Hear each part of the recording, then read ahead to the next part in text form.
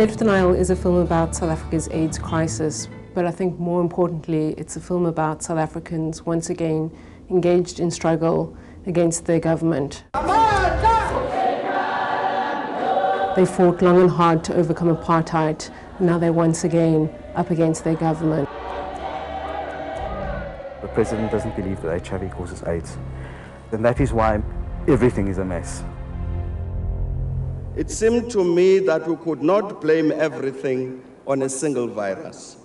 I am a South African, and before moving to New York to pursue a career in film, I specialized in AIDS public health. And when apartheid was overthrown, my colleagues and I really had renewed hope that the epidemic could be contained. And sadly, the opposite happened, and we watched it spiral out of control. So on some level, I think State of Denial is my attempt to make sense of what went wrong or what happened. And I really wanted it to be an insider's perspective.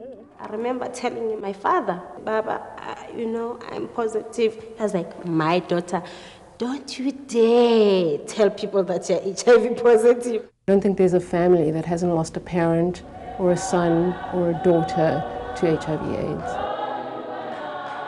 Today, on average, we diagnose about one HIV-positive patient a day. It's just very humbling to be amongst people who are up against so much and yet continually push for change. I think it's a lesson that everyone can learn from.